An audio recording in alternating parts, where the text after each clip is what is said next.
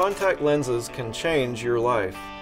They can reduce your dependency on glasses and allow you to better participate in sports and outdoor activities. Some people don't like the way they look in glasses or want to be able to wear cool sunglasses. This subject is near and dear to me because not only am I an optometrist, but I've also been a regular wearer of contact lenses for over 20 years now.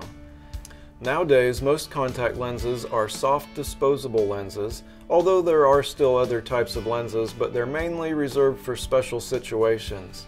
Today's lenses are made of modern breathable materials, so we don't see nearly as many complications as we used to, and they're easier to tolerate than they were 15 or 20 years ago.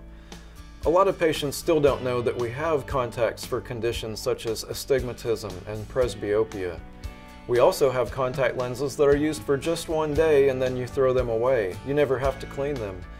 This frequent replacement system is the healthiest and safest way to wear contact lenses. As great as they are, and even with the latest technology, contact lenses simply don't work well for every person.